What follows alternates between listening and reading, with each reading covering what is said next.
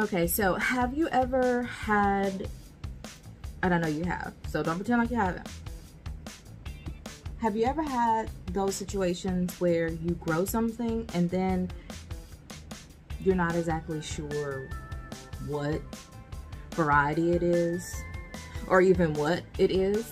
If that is the case, then you're going to enjoy the rest of this video.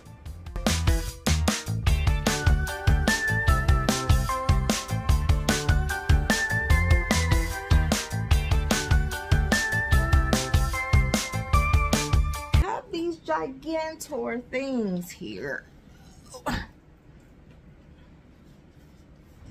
Can you get all in the frame? Yeah. This big old guy, which we think is a Cushaw winter squash. And I also believe that the shape is a little bit different than Cushaw really is. I'll put a picture up here somewhere to show you what Cushaw usually looks like. And then you have this thing. And this is one of two that harvested themselves. When I say harvested themselves, I mean we were growing them vertically and they became too heavy for their vine support, and literally the vine just broke, so they harvested themselves. Here's the other one. This is the one that's been on the vine the longest. We've gotten so much rain and these guys were growing so fast that it completely evaded me to get supports put up under them. Now on YouTube and on the internet, you've seen all kind of different supports that people will use, stockings and bras and knitting. Like you can get real creative with it, and I don't even really know what I would have done. We have two more out there that are at that point where they also need to be supported so that this doesn't happen with them. And we'll come up with some type of way to get that taken care of. However, in the meantime, since these two have harvested themselves, if this is squash, we're going to be good for about a year. The thing about winter squash is it really does need to mature on the vine and then cure properly in order to have a good storage life. Had these two vine ripened, and then we would have cured them until the skin was nice and tough, because right now as I'm pushing down on the skin, it's pretty tough, but it's not hard. And that means that nicks can get in there and allow air in, and then your fruit can start to rot. But if you let it cure properly, that skin gets really hard, kind of like on a butternut squash that you purchase from the store. The skin is really tough. That's because those squash have been allowed to cure for a matter of weeks in order to get to that point, and then they're good for winter storage. And that's why we call these vining squash winter squash, not because we grow them in winter. A naive young gardener thought that, being me, a long time ago, and I come to find out that that was not the case. It's just meaning that these guys are going to store well throughout the winter for you. And so back in the day when there wasn't a whole lot of storage options like refrigerators and freezers and things like that, they grew things that could store naturally in just cool, dry environments and in cellars and things like that. And winter squash was one of those things. So what we're going to do is, I don't think I want to put these in the sink. I've already dusted a good bit of the dirt off, but we don't want to introduce any bacteria into it while we're cutting it. So I'm going to wipe it down really good with some vinegar, and then we're going to cut into these and just see what it looks like.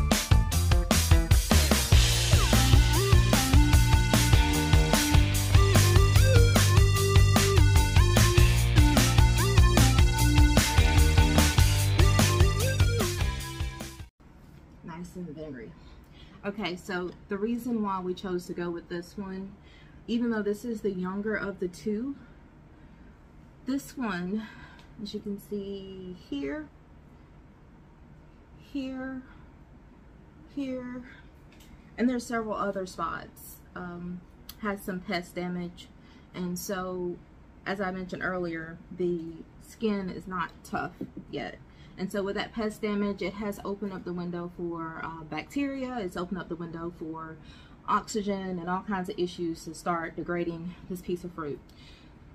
Now, from what I've been told by experienced Kushal growers, I've researched as well on the Google, is that this particular fruit can be harvested younger and just used as like a summer squash. So that means I would just harvest it and use it rather quickly than expecting it to be, you know, good in 6 months. So now I'm going to get my pan here, just a baking sheet. I'm going to put it on so that we can contain any mess that we might make. To get a knife. All right, so kind of like, ooh, no fly. Kind of like with a watermelon. I'm just gonna go in right here. Ooh.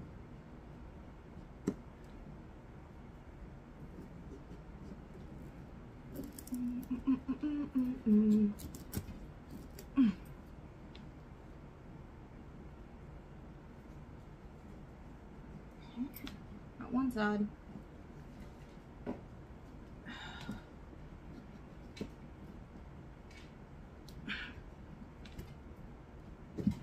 Wow, okay.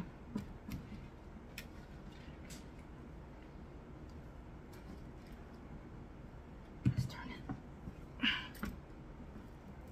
I am so thankful for this video because I never realized that I had such a look of determination when it came to cutting open squash and watermelon. Oh, gracious. It's the stem part that's being so stubborn. I think I'm just gonna break it. It's a knife, by the way. Are you ready for the moment of truth?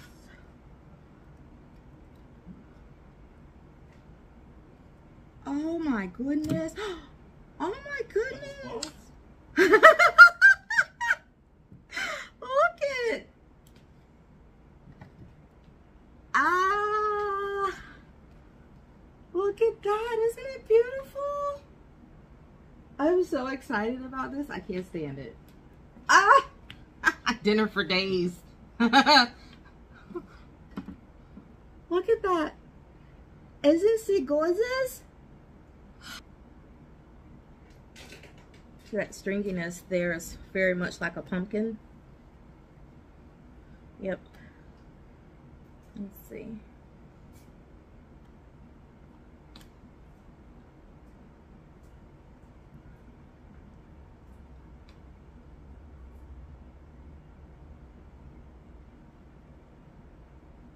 Squash.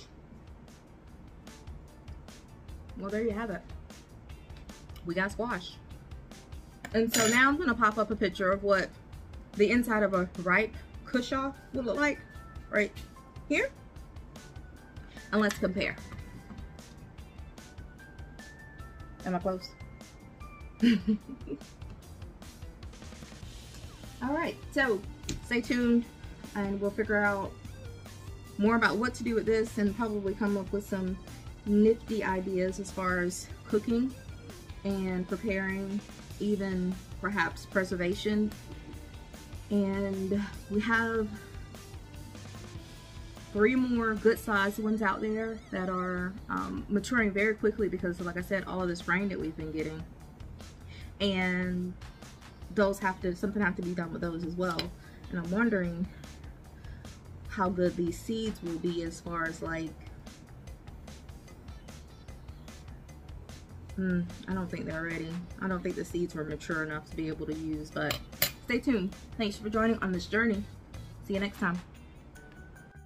What I did to prepare this for that night's meal is I took half of it, baked in a 400-degree oven for 45 minutes. Now, if you're doing this, I suggest you go ahead and do an hour and a half, perhaps starting your baking while you were working on your stuffing. Our stuffing included rice, ground sausage, jalapenos, and tomatoes, and topped with a mozzarella cheese. It was very filling, and this actually lasted us for 2 days. Yay for leftovers.